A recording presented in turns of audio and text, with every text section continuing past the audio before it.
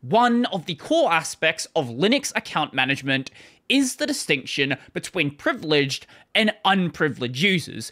A privileged user is a user that has been given file and folder permissions that are elevated higher than other users on the system. They have been given the permission to run commands that you wouldn't let a general guest account run, like, say, installing and removing packages, altering system files, and things like this. Basically, they have the ability to run potentially dangerous operations, whereas an unprivileged user does not have the privilege to do that. Now, typically when this is discussed, it is discussed in the absolute extremes.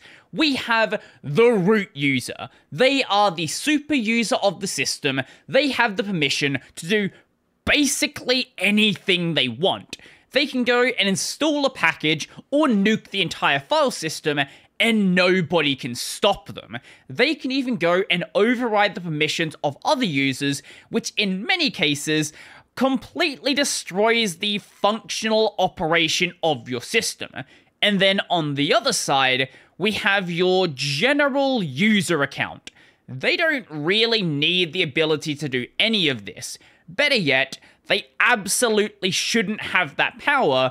This user should only have the ability to do what they need to do on a day-to-day basis to have your day-to-day operations actually functioning. Running most applications, having a home directory they can save files to, but they can't just go and, start modifying where your bootloader lives. Like, this user doesn't need to do so. There is this idea of only giving the user the amount of privilege they need, commonly just called privilege separation. If you happen to use OpenBSD, this is referred to as the least privilege policy. But what about that whole section of weird users in the middle? What if the user can install packages, but nothing else? What if the user exists to run a system utility, but nothing else? What if the user is a separate user that exists just for running a service like a web server and nothing else? Are these users privileged users or not? Because in some cases, they would have higher privilege to certain files than your regular user account would. It's kinda weird. The answer is kinda yes and no, depending on how you want to frame it. In reality, even though these terms privileged and unprivileged users exist, there's not really a hard set-in-stone definition of what is and is not in one of these categories. It's more like a sliding scale, a spectrum, whatever term you want to be using. And when I gave the example of a user account, I only used that example because that is one you're going to know. I'm not even saying it's very clearly on one side of the spectrum. You can very easily make an account that is less privileged than your regular user account. The easiest example of this is with a guest account. Your regular user probably has the ability to install, remove, and update packages. But if you have a guest user, is that something you want them to be doing? Very likely not. So your regular user is more privileged than a random guest account. But you could go even further than this. You could make an account that is completely unusable for day-to-day operations. An account that exists solely for the purpose of running a service. And you'll see this fairly commonly when running a web server. You make a dedicated account just for the web server, and the only thing you give it access to is what it needs to run the web server. You don't give it access to the entire root directory, your entire home directory. You only give it access to this very tiny part of the tree. And especially with a web server, a database, anything like that, there is a very good reason why you might want to do this. Security is hard. Who would have thought? No matter what security measures you put in place, no matter how great your password is or anything else you do, security is hard, and sometimes the software you're running or something else in your system is going to lead to a vulnerability that can compromise your account.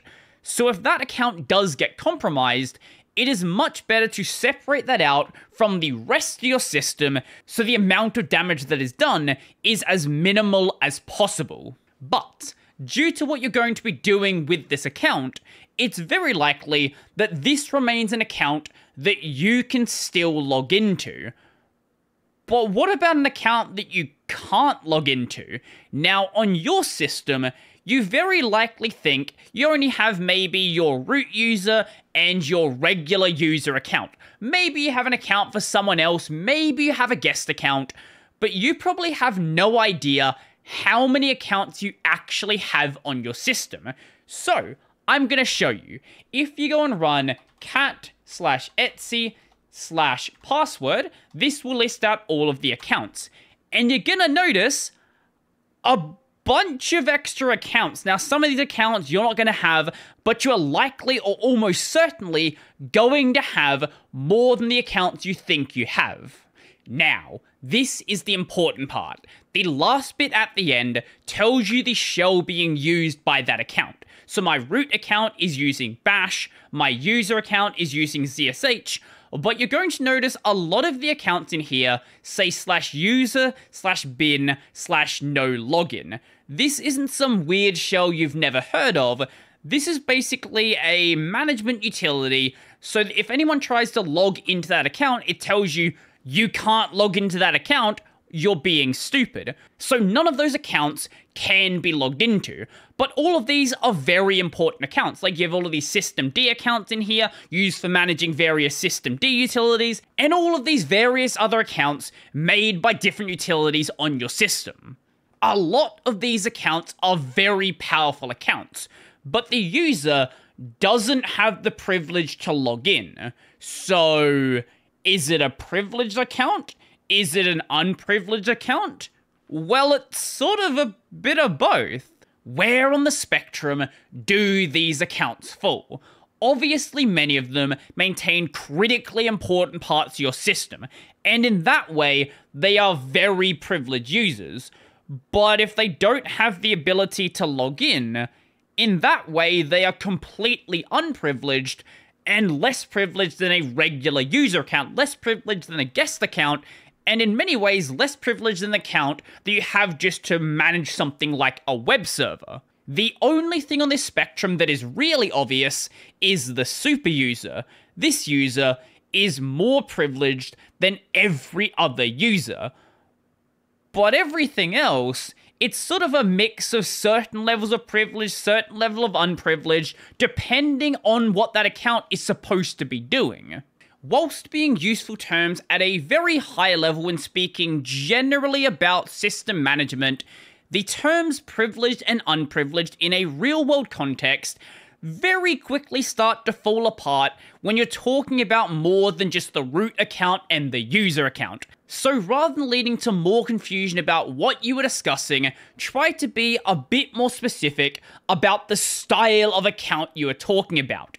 If you mean the root user, the super user, then say that's what you mean. If you mean a service account, a application account, a system account, then say that's what you are talking about, or any other variation of account or user structure that might exist out there. If the user account has more privileges than another user, is it really an unprivileged account? Let me know your thoughts in the comment section down below. Maybe you disagree with everything I've said today. I would love to know. So if you like this video, go and like the video. And if you really like the video and you want to become one of these amazing people over here, check out the Patreon, Scribes, Daily Pay, linked in the description down below. That's going to be it for me, and I have literally no idea how to spell privilege.